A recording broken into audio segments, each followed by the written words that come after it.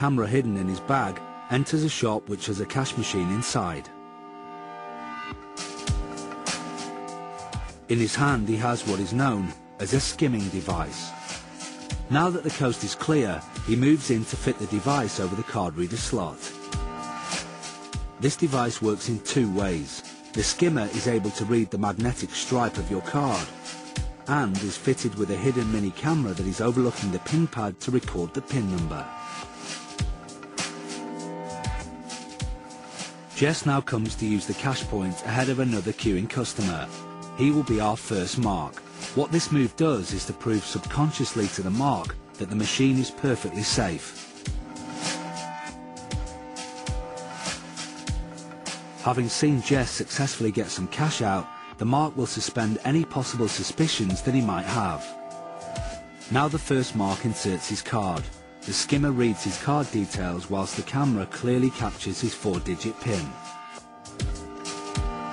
His card is returned and he takes his cash.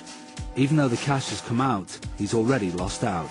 His details have been captured by the hustlers, and yet he doesn't suspect a thing.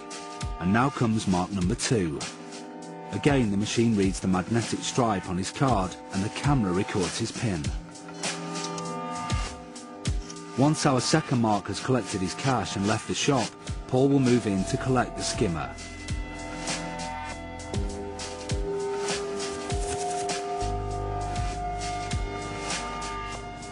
With 2 sets of card details bagged, our hustlers will show us how this becomes a money spinner. Essentially, the next step after having read the cards and taken the device off the cash machine is downloading all the information from the card reader onto a laptop. Then the hustlers would use a very cheap card reader themselves, which you connect up to your laptop. What that enables them to do is to program other cards. Now all they need is another card with a magnetic strip on the back. Mobile top-up cards seem to be the hustlers' favourites at the moment. Any mobile top-up cards will do. They take them, swipe them once to erase them, and then swipe them again, thus programming them with the card details of one of the numerous cards that they've copied. Now, armed with that, they can now go to a cash machine, stick that top-up card in any cash machine, and withdraw cash. Mobile phone top-up cards. Don't believe us? Just check this out. Alex is now going to use this clone card in this ATM.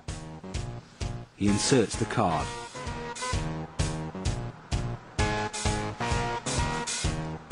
Uses the mark's PIN recorded on the minicam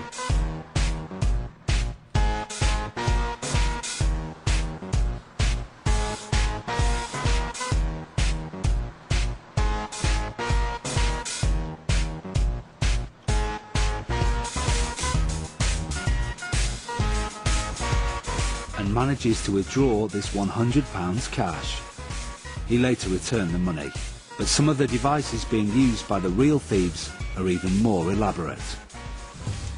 This one here is basically the whole fascia that would go over a cash point machine. As you can see, it's very authentic looking. It's got all the stickers that would normally be on a normal cash point. That will be stuck down with double-sided tape onto the cash point. So the rear of it is quite crude. You can see that it's all bits of electronics stuck in with different forms of like Airfix and Airfix type glue, made up of bits of card. You can see all the bits of card they use to create the slots. And to the top of the ATM, they'll put normally something like this. Inside here, you have a little pinhole camera, and there's certain bits of electronics that are stripped out of cameras and what have you, and that takes a picture of you putting your PIN number in. There's a couple of things you should definitely watch out for when you're using your cash card at any cash machine anywhere in the world. Number 1, if there's anything protruding, sticking out, looking suspicious anywhere near where the card slot is, do not use that machine. Try and find another one. And number 2, and most importantly of all, always shield your PIN. Remember, if hustlers get what's on the back of a magnetic strip, they cannot use it without your PIN number.